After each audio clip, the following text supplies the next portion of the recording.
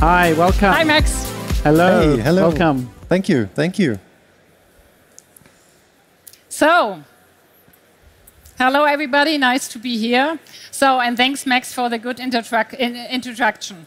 So, when you reflect, we have now the more or less last session. So, when you reflect the last 3 days on the stage, presentation, on the booth, the discussion, overall, and the fair, sustainability is overall. It's important, no doubt about this.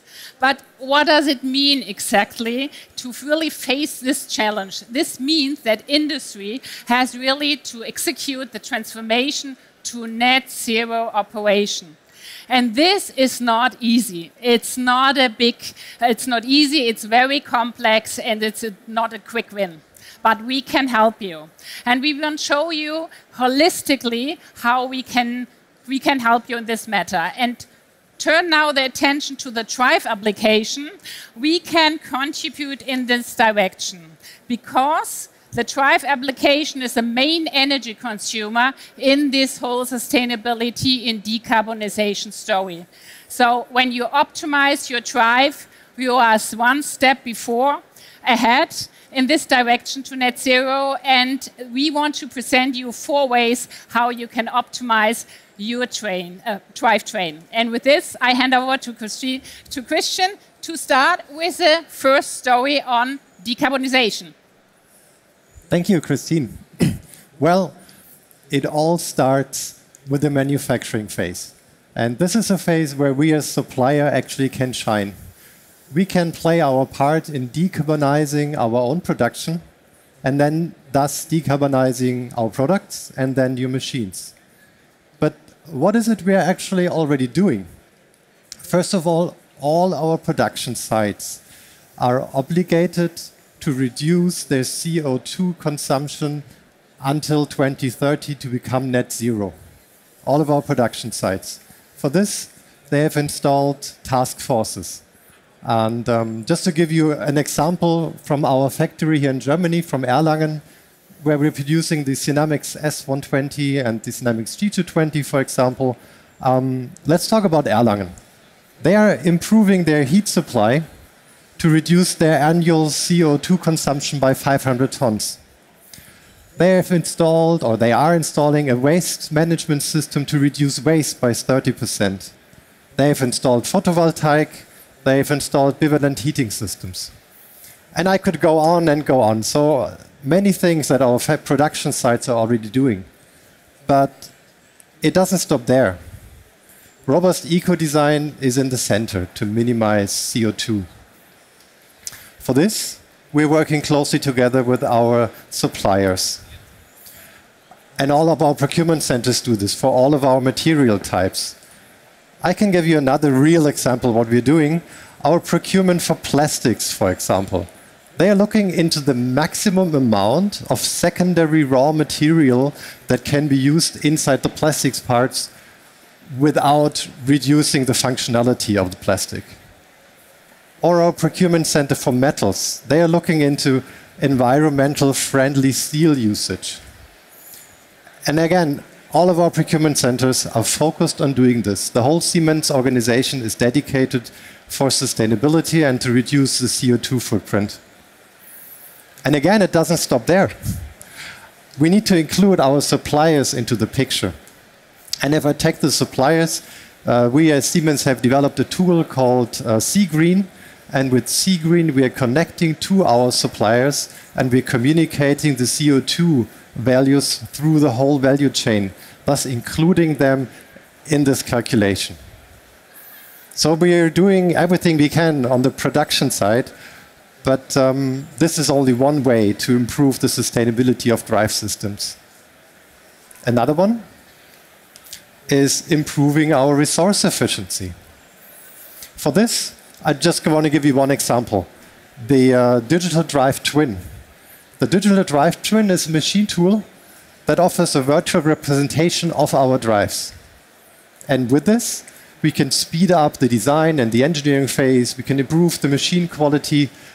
But actually, most and foremost, when I look at it from a sustainable perspective, we can optimize the sizing of the application and thus reducing the resource waste, not oversizing the application.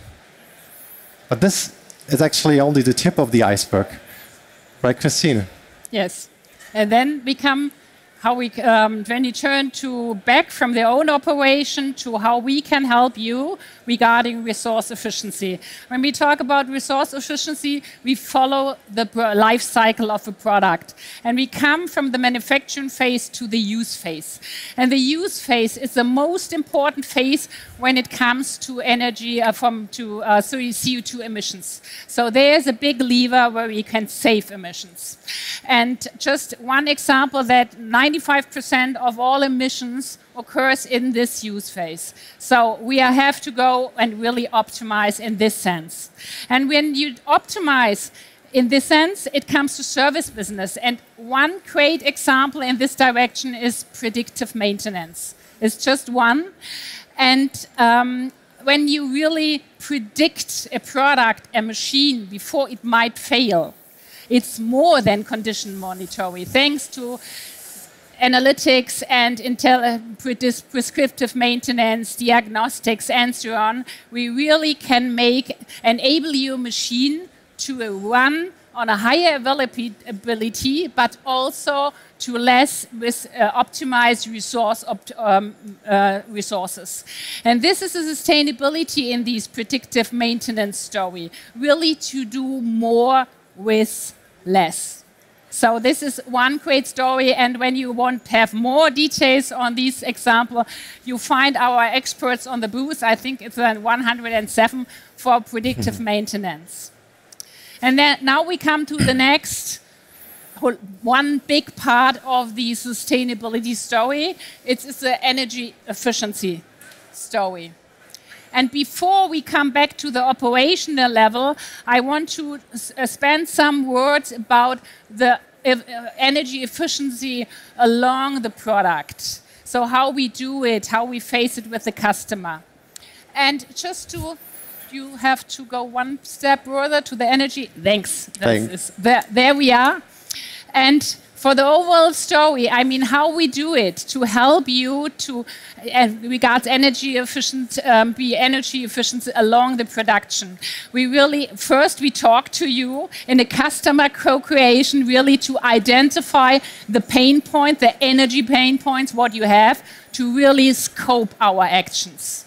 Then, at the next really big step, we need the transparency. The transparency on the data, on the energy consumption, the KPIs, and the visualization on a dashboard, a kind of baselining. And we have great solutions here, and all the experts are in this direction in the sustainability and energy efficiency topic. Just to put some examples, I mean, we can collect all relevant data with our energy suite. We can optimize the usage of, or the peak loads of your energy to optimize this, just an example. We have decarbonization audits. We have in all the topics regarding energy management systems, our Energy Manager Pro, and services around this. So a lot of things, how we can help along the production to be more efficient and to have a concrete answer regarding energy efficiency and one step in this direction, transition to net zero operation. And then now I come back to the operational level, and please go thank you. ahead. Yeah. Furthermore, on the operations level, our drives offer cutting-edge energy-saving functionalities already. With them, you can easily improve your energy efficiency. And as you might have realized before, I like to talk in examples. So here I'd like to give you 2 examples again. One of them being automatic flux compensation. Sounds really complex, but it can be really easily started and inside our drives just by a simple click. And with the functionality, the drive reduces or increases the motor flux based on the application needs, and thus reduces the motor losses by up to 30%. Or think about regenerative functionalities, where you have an application with lots of braking cycles. For these applications, you can use regenerative drives or drives with the DC link coupling. Then, you can use the energy that is generated during the braking period of the circle, you can use it elsewhere in your machine. With this, you can save up to 50% of energy, for example, in hoist applications. And these are just two functions of many I could mention. I could go on for another 30 minutes just talking about drives functions, but I guess it would be a bit too much for today. But at some point, the end of life will be reached, but the sustainability features don't stop there, right, Christine? Yes, now we come to the fourth big chapter of sustainability, the circularity, or the so-called circular economy. So, and first of all, a good news, we are already active in this area for years. So we are already contributed to the circular economy. But what does it mean, circular economy? The challenge is that industry has to start the transformation of continue from linear to circular economy. And this is all supported by the so-called 5 Rs. And the 5 R strategy are we should do repair, refurbish, remanufacturing, reuse, and recycle. And really to transfer this, we heard already some example what we do in own operation. So all it starts with a kind of design your product for circularity, for repairability, cyclability. This is a precondition from all. But then when it comes to the engineering, to have a smart engineering, use our great tools, what we have, to really use less material. And when it comes to the supply chain, I mean, how we mentioned already, use secondary recycled material. And just a side note here regarding supply chain, we are just can afford to be not resilient in the supply chain. So important. Then we come to the manufacturing and the use. And the use, it's our home turf with our offering regarding circular spares and repairs. What means long life repair and extended availability of spare parts.